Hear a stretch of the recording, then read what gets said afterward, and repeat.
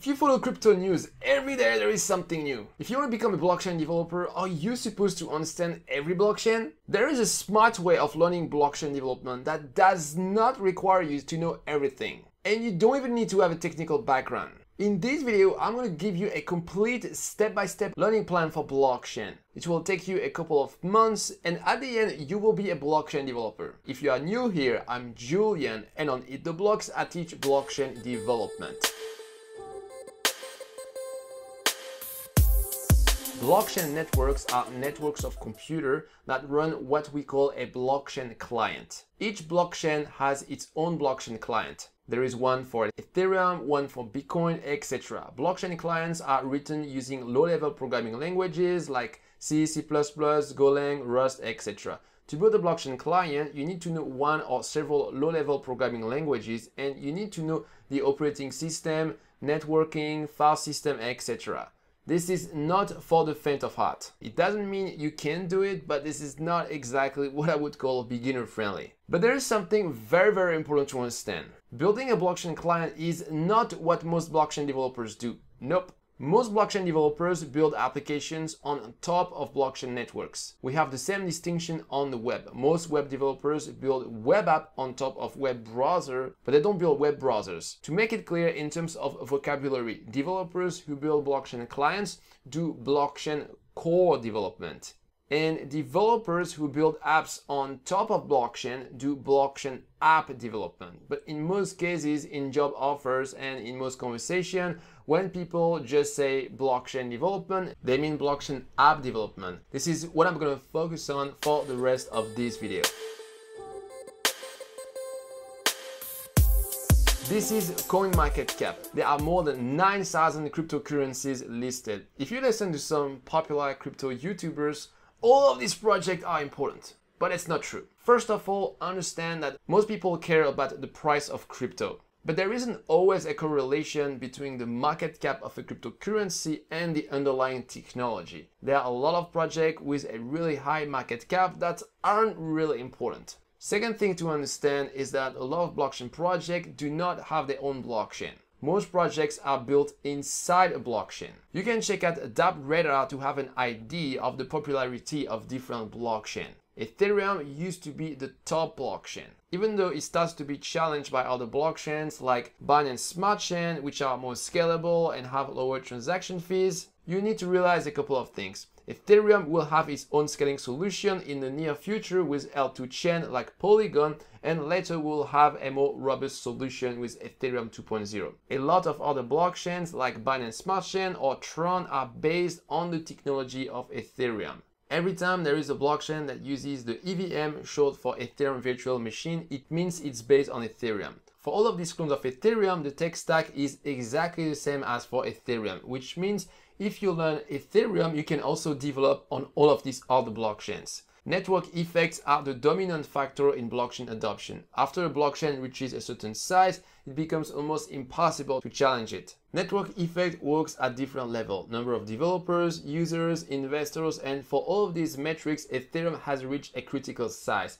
So I recommend to focus first on learning Ethereum. You will need to understand a couple of things like the proof of work algorithm, what is the data structure of the Ethereum blockchain, public and private keys and how addresses are generated, how a wallet works, what is a transaction, the two kinds of accounts on Ethereum, and what is a smart contract.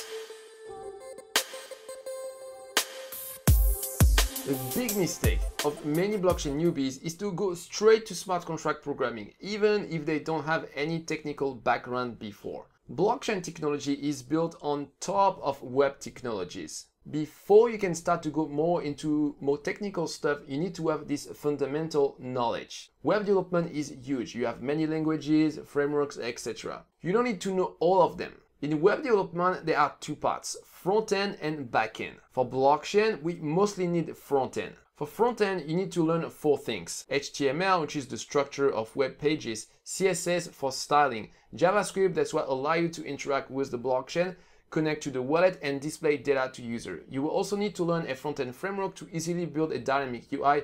There are a lot of frameworks and a lot of them are great, but we need to be efficient. That's why I recommend to focus on React, which is pretty much the standard in the industry. What I mentioned so far is considered front-end web development, but we also need to learn some stuff for back-end web development. For the back-end, you need to learn Node.js. Node.js is JavaScript but server-side. What interests us mostly is NPM, the package manager of Node.js. NPM is used to install dependencies and tools for blockchain development. When you build a blockchain app, the most important part is the smart contracts. Smart contracts are small programs that live in the blockchain. Usually they are quite small, a few hundred of lines of code to a few thousands, rarely more. These programs are very different from normal programs. Once they are deployed, you cannot change their code. We say that their code is immutable. However, the data is not immutable. You can change it. Contrary to a normal program, it costs money to change the data of a smart contract. And the more complex our code, the more money it costs. So we try to simplify our code in order to lower execution costs. That's called gas optimization. With smart contract, you can move money natively. This is why smart contracts are so powerful. With a normal program, you will have to integrate with a payment service like PayPal or Stripe, but you need to have a permission to do this and you are constrained by the API. With a smart contract, you can write any logic you want for moving the money around. You do what you want. In terms of security, it's almost impossible to hack the core blockchain protocol. That means if a transaction is sent to move money from an address to another one, it's impossible to hack this and change the recipient address. However, it is possible to introduce a bug in the code of a smart contract and have hackers take advantage of this.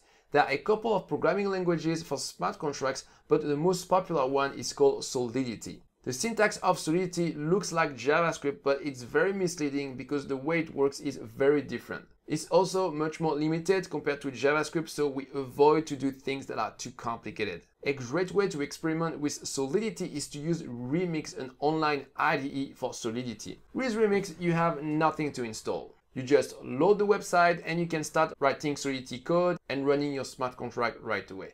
Remix is good to get started, but in real-life project, we usually use something a bit more robust like Truffle. Truffle is one of the most popular frameworks for Solidity smart contracts. It's a command line tool written in Node.js and you can install it very easily with NPM on Windows, Mac and Linux. It comes with a local Ethereum network for development called Ganache. With Ganache, you can deploy your smart contract on a network completely separated from the real network of Ethereum that we call mainnet. On Ganache, you can have infinite fake ether, which means you can send as many transactions as you want, lose all the money, it doesn't matter at all. There are also so-called public testnets of Ethereum that you can use to deploy your smart contract. They are a little bit more realistic compared to Ganache, but they are also a bit more difficult to use because you don't control the network yourself. It's a public network run by other computers, and if you want to have some fake ether for your transaction, you cannot generate it yourself, but you need to use tools called faucet, and sometimes these faucets don't work. When you start to use public testnets, you will probably need to use Etherscan, which is a blockchain explorer. With Etherscan, you can verify that a transaction was mined on the blockchain. Another service you will probably use is Infura. Infura is an API that runs Ethereum clients for you. It's not easy to run an Ethereum client, so Infura is very useful when you want to use a public testnet or mainnet. The way you send transactions to a public testnet or mainnet is a bit different compared to when you just use Ganache locally. There is a bit of a learning curve the first time you do it. Last thing I haven't mentioned is testing. After you deploy a smart contract, you cannot modify its code. So it's very important that you test your smart contract before deployment. And with the Truffle framework, you can test your smart contracts very easily. So as you can see, for a blockchain developer, learning smart contract development is really a big part, but it's not everything. If you just have a smart contract on the blockchain, the only way to interact with it is with the command line. That's why we also need to build a front end to let our users interact with our smart contract. The smart contract plus the front end is what we call a dApp, or a decentralized application.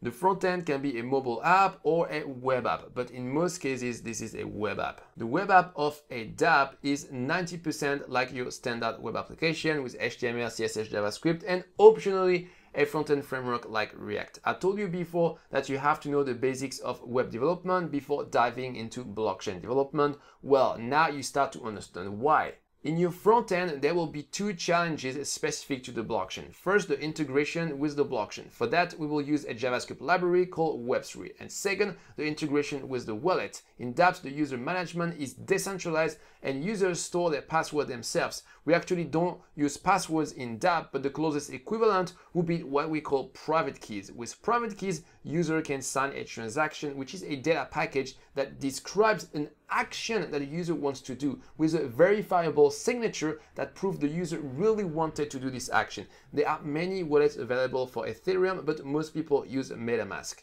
So in your learning path, you start to learn how to integrate MetaMask, and later you can learn how to integrate other wallets. Once you know how to write a full decentralized application, including smart contract and frontend, you can optionally decide to specialize even more. There are many ways you can specialize in blockchain, but I would recommend two ways. First, you can become a smart contract specialist. That's a great positioning because smart contract code is very critical and there is a shortage of smart contract experts. If you are really good at Solidity, you can earn up to $250,000. To be really good at Solidity, you will need to know in detail the Ethereum virtual machine, also called EVM. You will need to know also gas optimization and security. The other way you can specialize is in DeFi. DeFi, or decentralized finance, is the main use case for blockchain. The main kind of project in DeFi are decentralized protocols like Uniswap, lending protocols like Compound, and automated robo-advisor, also called yield aggregators like Yearn Finance. To learn DeFi, there are 3 steps. First, understand the fundamental concepts in DeFi, like the different types of tokens, liquidity pools, staking, liquidation, flash loans, and after, learn the API of a few DeFi projects. There are really a tons of new projects every week, but most of them are just copy-paste of other projects. So it's better to just know a few projects really well instead of many projects, but very superficially. That's why I recommend to just focus on Uniswap and Compound to get started. And after that, you can build your own DeFi project by playing the money Lego game and combining different building blocks like liquidity pool, staking, and also building on top of other DeFi projects. This is permissionless. You can use any smart contract you want without asking for permission. So now you have a full roadmap to become a blockchain developer in 2021. The next step is to act on this plan. And for this, you can start by learning how blockchain works by watching this video on my channel. I will see you there.